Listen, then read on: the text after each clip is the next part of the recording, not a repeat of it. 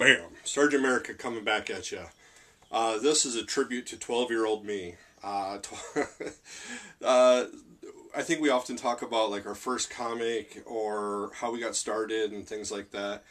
I remember going down in my little hometown and going to the grocery store, and on the very bottom shelf of all the magazines there was a couple comics, and this was, I think, just before there got to be a glut of comics into the industry, but probably the beginning of it.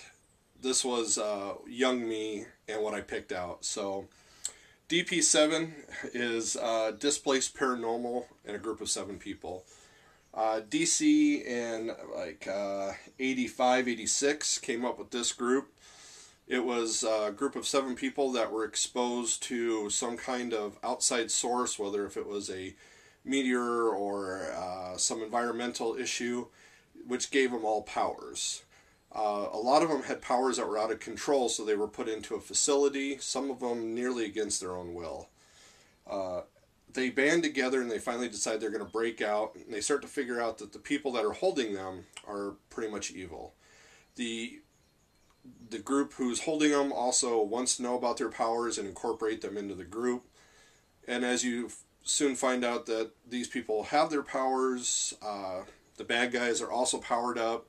And so it gets to be, I guess, that the minor Avengers kind of take on it, or where you end up with an interesting story of a group being together because they have to be together. I think it's been covered many a time, just recently as much as Secret Six, where will these people stay together?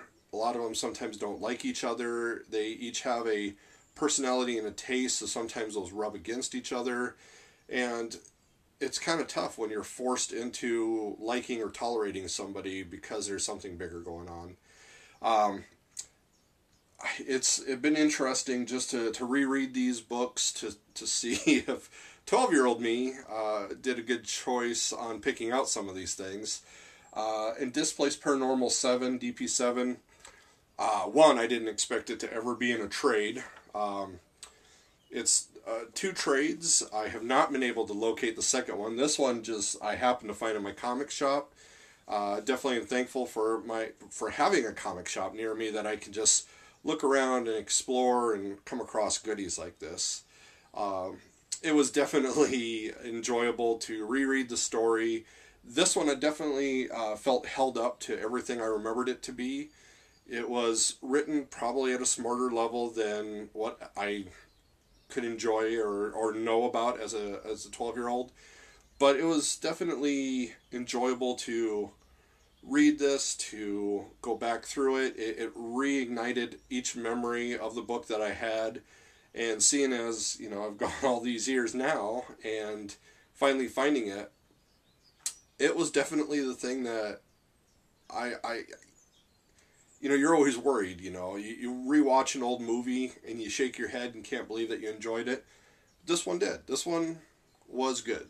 This was, maybe that's why I enjoyed it. It was written above my level and I wanted to know more. So DP7, definitely a recommendation by me.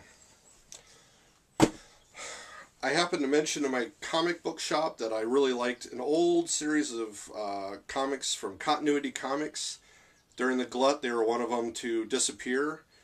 This was Neil Adams who wrote this, drew the first issue, and then someone else followed through afterwards.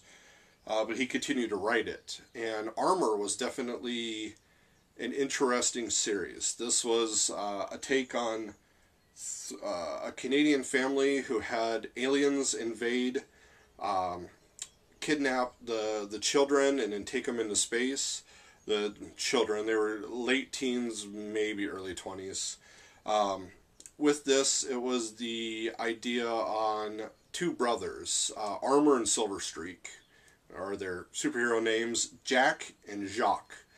And with the 2, they get brought up into a space station, and Jack, Armor, is taught to become a fighter and hone his skills.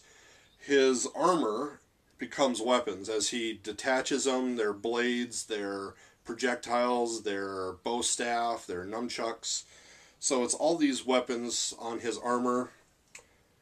And his brother Silverstreak has incredible speed, but can also project high amounts of energy out of his hands. Think Havoc. It was very... it was... The 12-year-old me really loved it. Coming back, I enjoyed the series. The nostalgia maybe helped out a lot.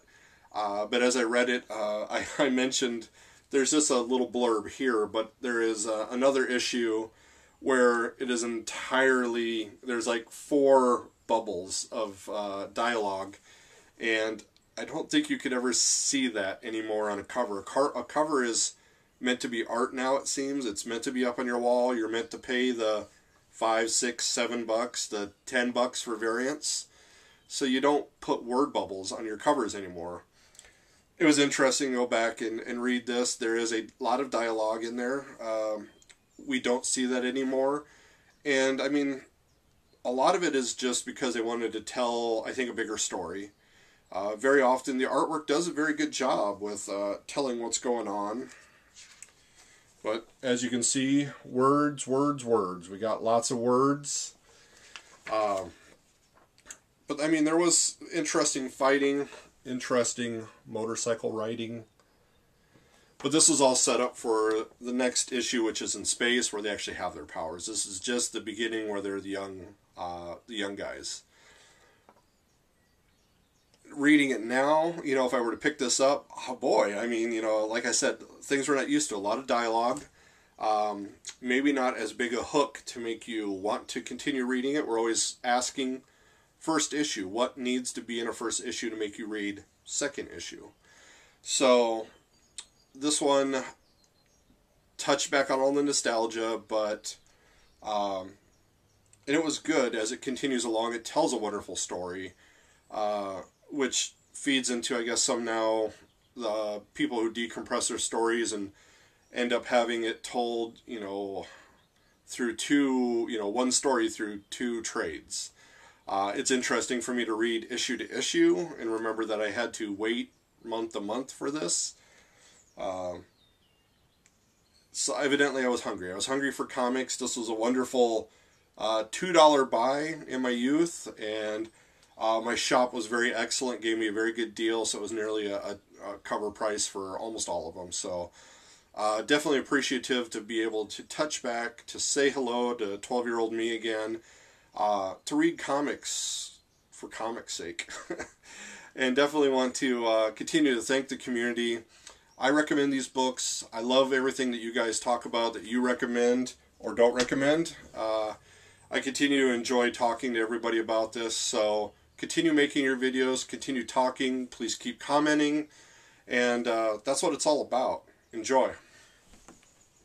Catchphrase.